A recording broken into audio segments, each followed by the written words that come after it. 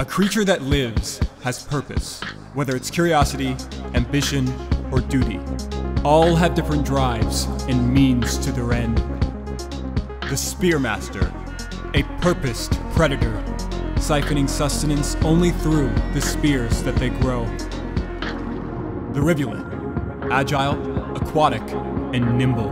In the face of shorter cycles, they've gotten as swift as their appetite allows. The Saint, an acrobatic pacifist, incapable of hurting others, neither for offense nor defense.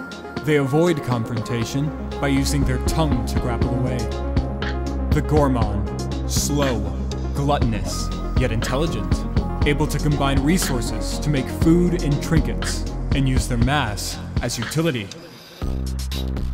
The Artificer, volatile, able to spend energy to imbue objects with an explosive quality, reflected in their own combustible nature. They have a rivalry with the Scavengers, but they'll be accompanied by Sophanthiel.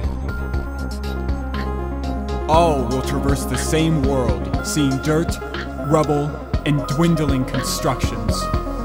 Yet there's something left in the remains, a complex spawned from the aftermath, a place where creatures can live, a place they can derive purpose from.